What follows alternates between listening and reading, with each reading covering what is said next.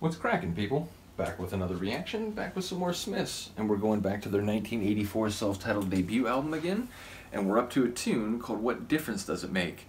I was just thinking about it as I went to shoot the video. You know, I listened to a lot of punk rock, especially a lot of early 80s hardcore punk rock, Subhumans, Bad Religion, Dead Kennedys, Bad Brains, and I think because of my many years of listening to dissident punk rock music, when I see certain phrases, my brain is inclined to take it toward the realm of social, political, and cultural critique, and that's what my brain is inclined to do with this phrase. When I see the phrase, what difference does it make?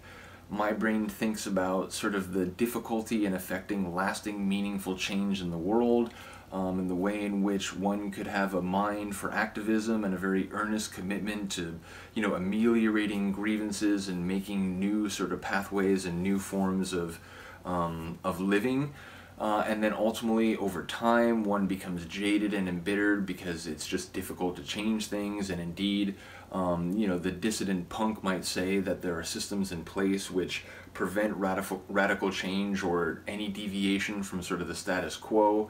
So yeah, when I see the phrase, what difference does it make, I see a sort of exasperated, cynical expression of political and social frustration.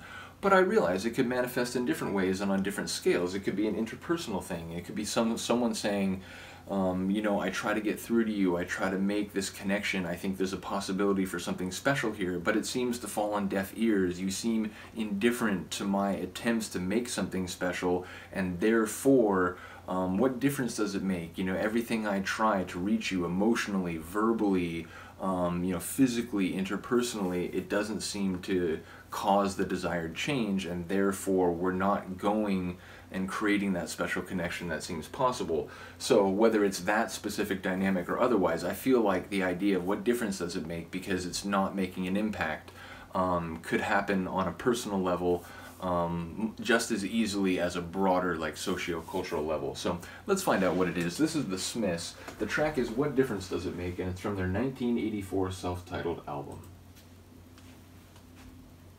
If I hit play.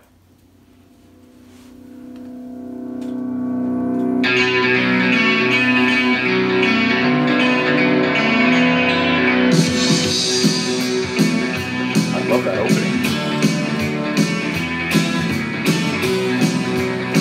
All men have secrets and there is mine, so let it be known. All men have secrets in their minds, so let it be known. I think I can rely on you.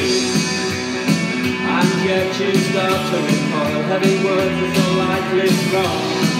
So far I'm inclined to think it's more personal. For you. So what difference does it make? So what difference does it make? I love that crack. It makes none. None. You have gone, and you must be looking very old tonight. The devil will find work for idle hands to do. I stole and I'm wide why because you asked me to. But now you make me feel so ashamed because I've only got two hands. Well, I'm still fond of you. I love that. So what difference does it make? Yeah, that crap. What difference does it make? It makes none. Now you have gone, and your prejudice won't keep you warm tonight. Oh, the devil will find work for idle hands to do. I stole and then I lied just because you asked me to. But now you know the truth about me, you won't see me anymore. Well, I'm still fond That was of you. whatever secret was in his head. The other person found out the truth. Now she doesn't want to see him anymore.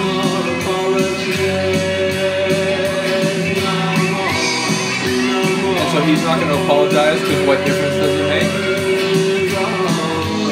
I'm too tired. I'm so sick and tired. And I'm feeling very sick and ill today. But I'm still fond of you.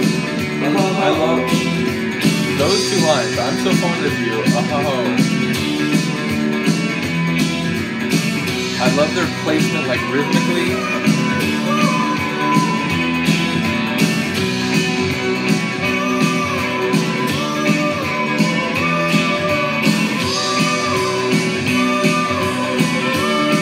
That cymbal.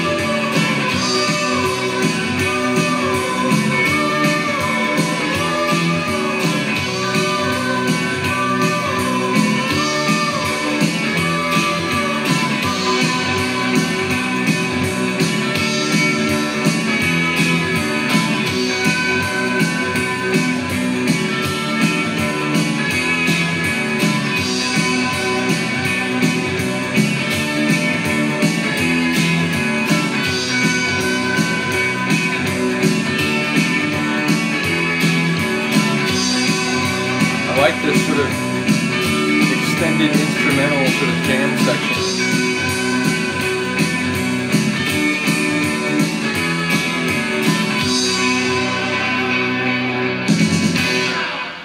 Love it. That was very cool.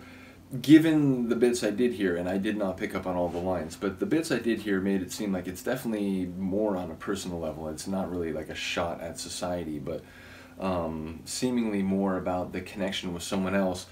It sounds like, if I read a couple of lines I did hear right, that he had some sort of secret up in his head, and all men do, but somehow the person found out, and she decided to cut him out of her life, and no matter how much he apologizes, it's not making a difference. So it sounds like by the end of the chronology of the song, he's basically saying, I'm not going to apologize anymore. It makes no difference.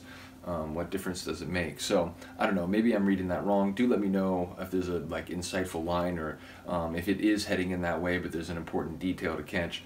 Do let me know what you think of the Sonics. I enjoyed that one a great deal. And once more, it's weird how he can sing he can sing more straight, more normal, but then he does those kind of fluid, and in this case almost cracking melodic adjustments. But then he can go crazy high, just that falsetto, super high. And I enjoyed when he did that at the end. And then, as I said, I enjoyed that minute-long sort of extended instrumental outro. That was really cool. So yeah, a great tune. Let me know what you think of this one. I will see you next time. Peace.